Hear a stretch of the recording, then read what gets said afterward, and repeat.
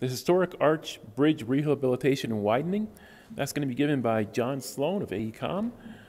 John is AECOM's North Carolina Bridge Program Manager. I want to thank you all for hearing me out and having me present. Again, just agree with everyone. It is quite an honor to be here. I want to thank NCDOT as well for giving AECOM the opportunity to work on this project. Tim Sherrill's in the back there. He's the one who gave us a shot at it, so I appreciate that very much. In order to tell you about the bridge that we worked on, I need to talk to you about a previous bridge that we worked on in Knoxville, Tennessee with Tennessee DOT. This is in downtown Knoxville. Tennessee football stadium is right there. This is a landmark bridge that was built in the 1930s. We basically removed the superstructure on the bridge, rehabilitated the arch ribs, removed the piers part of the way, and then reconstructed the bridge. So not only did we rehabilitate, but we also widened the superstructure to accommodate additional capacity. So that brings us to our bridge in North Carolina. This is located outside of Charlotte. We have, I'll go over just a little bit of terminology for arch bridges. This is the spring line here. This is an open spandrel arch bridge. So this is the spandrel bent here. This is the arch pier. The crown of the arch rib is up here at the top. And then, of course, the superstructure is up top there as well. This structure is an important link in the central Piedmont of North Carolina. It connects the towns of Troy and I apologize, I just went blank on the other town. But it's an important link in central North Carolina. There's a second bridge that was built there in the 1970s. The arch bridge carries only one lane westbound, and the parallel bridge carries both lanes, 2 lanes in the eastbound direction. That shows the location there of the project, the star there, not far from North Carolina, or Charlotte, North Carolina. I want to talk about the history of this bridge. There's a really fascinating story to tell all of y'all. This bridge is the predecessor bridge to the one that we actually evaluated. It was constructed in 1920. However, as you can see, there's not much water there. It's just the river. You saw the dam, or the water around the bridge in the previous slide. There's a dam that was going to be built downstream. So this photo shows that. So the bridge was going to be submerged. It was less than 5 years old. So what do you do when you're about to submerge a bridge that's brand new? Well, they had to build the new bridge that's higher. That's our bridge there under construction. So you see the steel truss under construction. There's a photo of the predecessor bridge and the new bridge. If you go and do a Google search for America's Great Bridge Test, you can see a film that's about 16 minutes long that shows some load testing that was performed on this bridge. They decided there was a collection of experts got together from AASHTO, ACI, NCDOT, or I guess its predecessor organization. It wasn't called NCDOT at that time. But they all got together and decided to run a battery of tests on this bridge to see what they could, how strong this bridge was, how is it going to behave. So again, they devised an exhaustive program of tests. Those are tanks there that are filled with water up on the bridge. They had rollers under the tanks that enable them to move the tanks out onto the bridge to perform the load testing. Then they use these copper pins to the deflection of some copper pins in order to measure the actual load as they put additional water into those tanks. Just for reference, there's the AASHTO truck. The tanks weighed 23.5 tons when empty, 164 tons when full of water. So that's however many AASHTO trucks, doing the math in your head there. And they put multiple tanks onto the bridge. Then they went to a second phase and they cut away the bridge deck so that they could study the free action of the arch. I think this guy has a harness. I can see it in the photo there. You can barely see it. They took some measurements, measured the deflections and curvature of the arch rib, but the arch did not break, says the film. You know, again, 2 tanks, 328 tons total on the bridge. So then, you know, you're done with your load testing. What do you do with the bridge then? Well, of course, we're going to hand it over to the military and let them drop some bombs on it. There's an image of what later became known as the Battle of Swift Island Bridge. That's the name of the bridge. So this is 1927. So interestingly enough, 1927 is the year that Charles Lindbergh flew across the Atlantic, the first solo flight. He shelled it with cannon fire. You see some images there. And then they put landmines on it. This guy here is just detonated the landmine. That's his little device there, and the explosion is going off. And again, there's the explosion. I'm not sure how long it took to get through the permitting process for this. I'm not sure if it was an EA or a EIS either. But again, here's our bridge. So it's a really wonderful story, fascinating story of how this bridge came to be. NCDOT contacted us in the fall of 2015 to see if we could evaluate this bridge to try and preserve it. They had heard about our work in Knoxville, and so we went in and talked with NCDOT about some of the challenges. But again, very grateful that they gave us a shot at doing a feasibility study just to evaluate whether or not we could preserve this bridge. And not only preserve it, but important aspect of this is widening. This is only 20 feet wide between the rails. This used to be a 2-lane bridge, 1 lane in each direction. Then it was a 2-lane bridge. Once this bridge was built in the 70s, it was 2 lanes in the westbound direction. There were some issues with that, so finally around 2003, I think, it became a single lane in the westbound direction. The goal was to widen it to 36 feet between curbs. Here's some architectural details.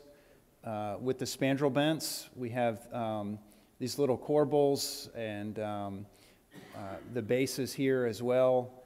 The question is, how do you widen out? What do you do with the cap here? We had to look into that as well and think about these options. We had an architectural historian on our team in our local office who was very helpful as we went through the process. Originally, this wasn't even going to be evaluated. The original idea was to basically 2 ideas, demolish the original bridge and put a conventional bridge in its place.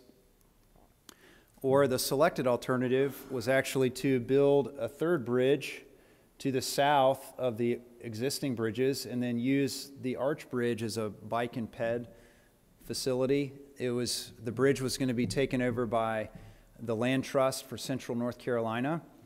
However, there were some political shenanigans, went all the way to the state legislature. Somebody did not want this to happen, so they made some legislation that made it prohibitive for the Land Trust to take ownership of the bridge.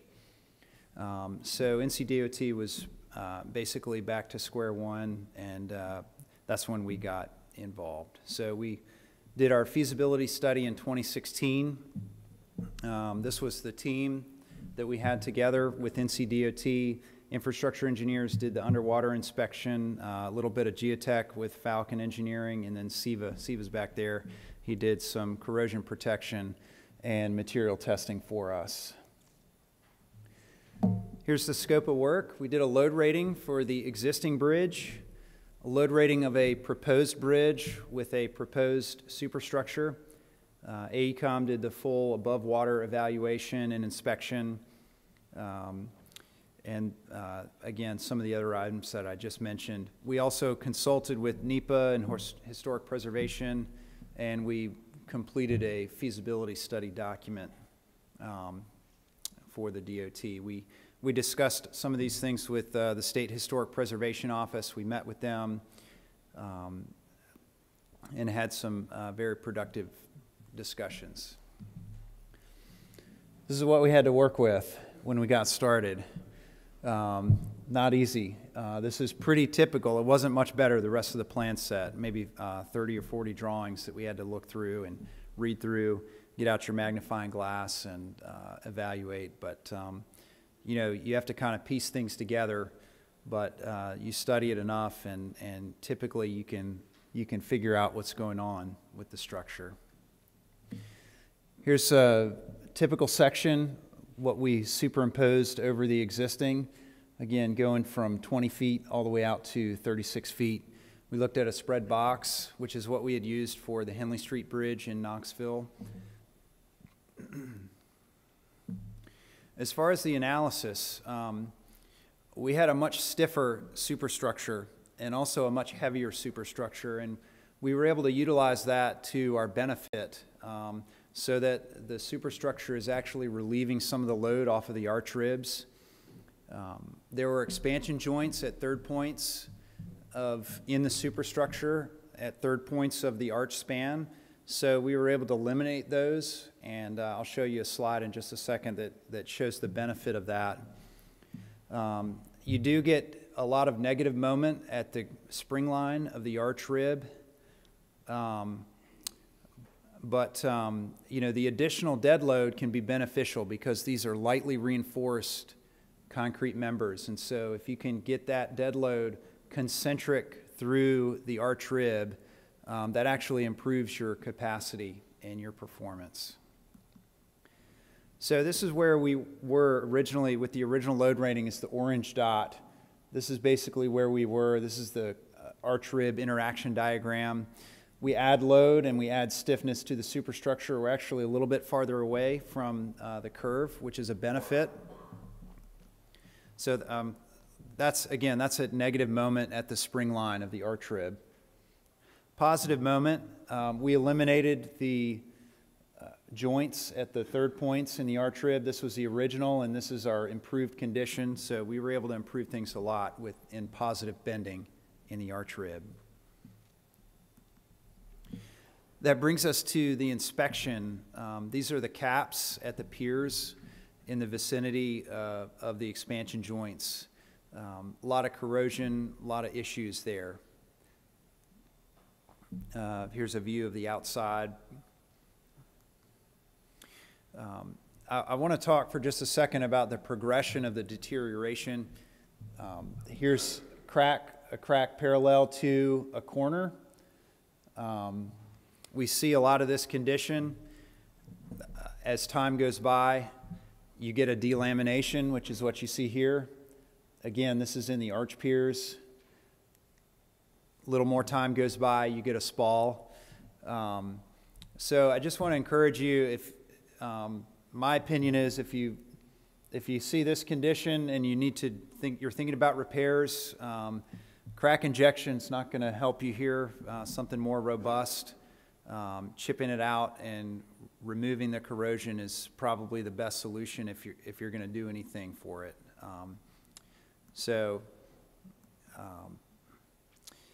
We saw a lot of this throughout the piers.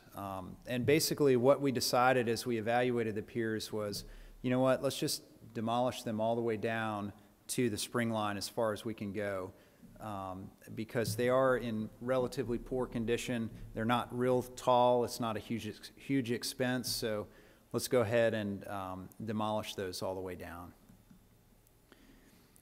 Here's an image that infrastructure engineers provided for us of the underwater.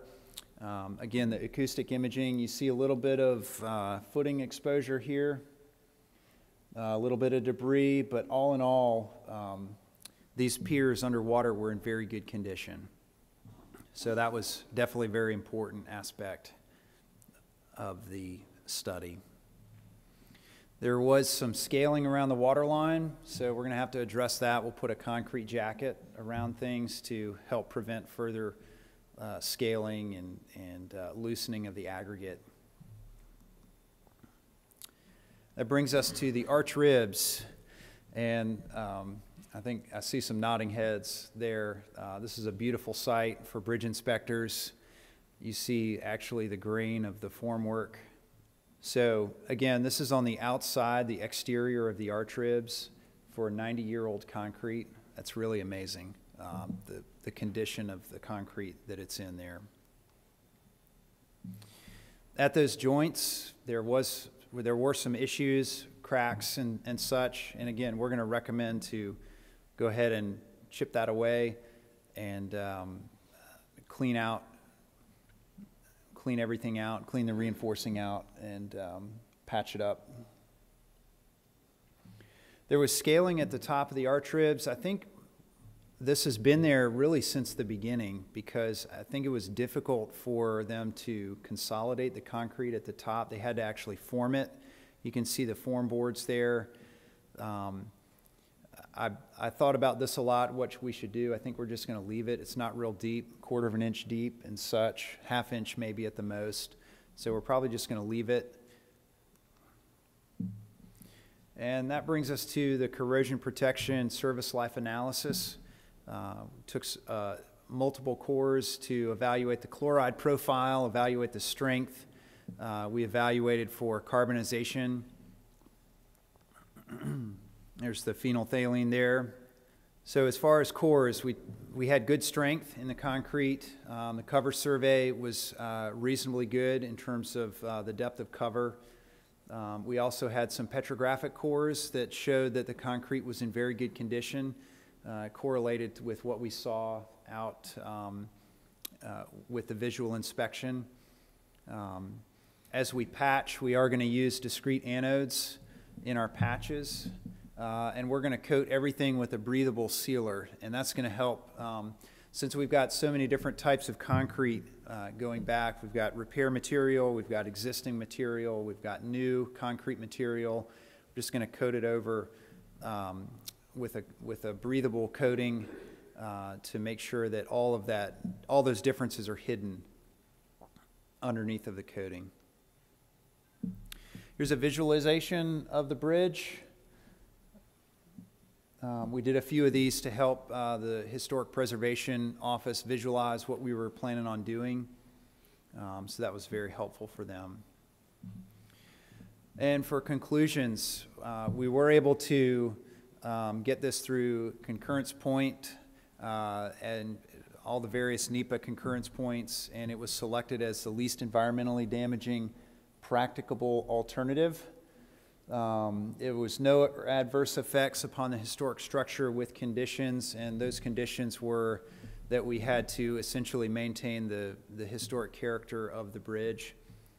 A de minimis impact in accordance with the Department of Transportation Act of 1966.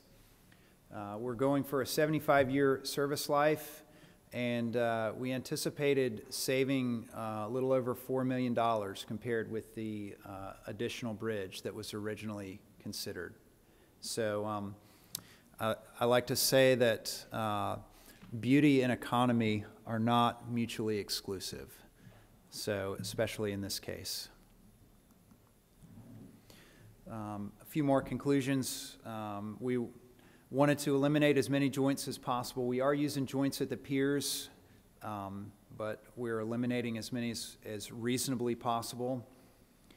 We did document all the defects that we found just to help us as we were going back and making decisions about what to repair and what not to repair. And that goes back to, I appreciated the contractor's presentation at the end of the morning session, trying to be as clear as we possibly can on the defects, what we're repairing, and exactly how much repair material we're going to have, try to eliminate as much ambiguity and risk as we possibly can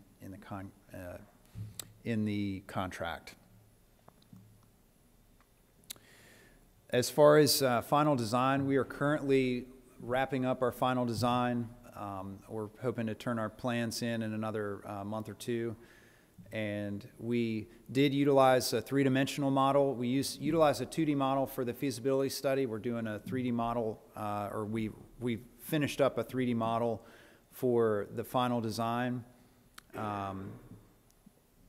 And we did use a laser survey to basically pin down the geometry of the arch ribs and the pedestals. So that was very helpful. And we are very grateful. We did receive an ACEC award for the project last fall. So again, just want to thank NCDOT for the opportunity to work on this project. We're excited about it, finishing up final design. Let date is March of 2019, so looking forward to that.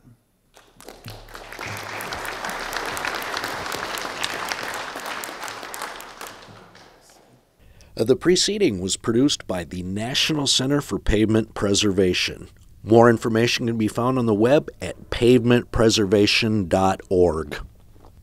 Additional support provided by Michigan State University.